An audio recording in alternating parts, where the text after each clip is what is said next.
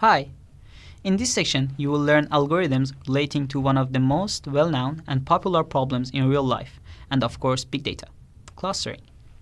The process of clustering is used in exploratory data mining and statistical analysis, and is applied in many fields including machine learning, image and pattern recognition, data retrieval, and many more. Clustering is the process of identifying subsets of objects from a population such that objects within the same group or cluster are more similar to each other than they are to other groups. The data from the population can take many different forms. If the data is completely distinguishable, then it can easily be separated into clusters. However, it is not necessary to assign every data point to a cluster. Some of the population can be so significantly different from the rest that is considered an outlier. Outliers do not belong to any cluster. In clustering, the data can be considerably complex. In these cases, separating data into clusters is not always easy. Let's look at some examples. Imagine you have a huge amount of data which contains the medical records of cancer patients. These records would include information such as age, gender, and details about their cancer with n different variables. Using these data, you can define each patient as a vector in n-dimensional space. If you then cluster this data, you would expect that patients with similar forms of cancer are within the same cluster in this space. Here, you should use cosine distance to determine the distances between vectors. Why would you want to cluster this data? Well, by doing so, you can use it to predict the likelihood of a newly admitted patient having cancer, and if so, which type of cancer they most likely have. This is possible by adding the medical data of the new patient into the existing population and seeing if it falls into a cluster or not.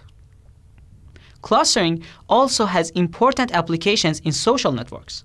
For example, one is finding possible suggestions for friends. A common approach to solve this problem is to suggest one node to another one if they have a mutual friend. However, if you wanted to increase the probability of finding old friends who haven't seen each other for a long time, it would be better to suggest nodes in the same cluster, like people who were in the same high school. If your old friend was in another class, this approach could find and suggest them to you, although it is important to consider the time complexity of different approaches, since the graph may change significantly during the time. An important thing in clustering is how to represent a cluster. In Euclidean space, it is possible to use the centroid of the data.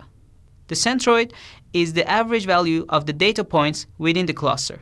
When we are clustering articles or any data in non-Euclidean dimensions, then there is no average defined. In these cases, you can simply represent a cluster by choosing one of the points contained within it. This point is called the medoid. There are different ways to define the medoid: as the point with the minimum sum of distances to other points of the cluster, or the point which minimizes the maximum distance to another point of the cluster. However, clustering nodes of a graph is more different. Sometimes you need to represent a cluster by only one node. In this case, you should use the medoid. However, if you present the graph by a matrix, then it is not necessary to represent the cluster by nodes.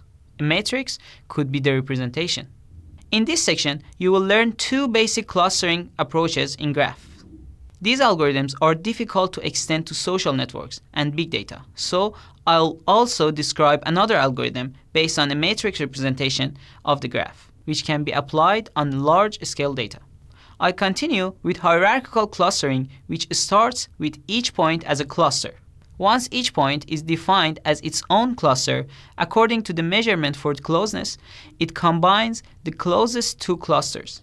It then continually repeats this process, combining the two closest clusters.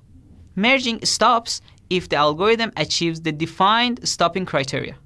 The stopping criteria could be a predefined number of clusters, or when merging does not improve clusterings.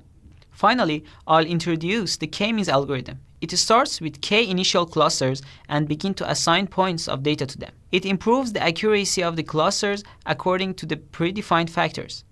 Improvement may be reached by combining or splitting clusters, and the algorithm stops if the clusters become accurate enough.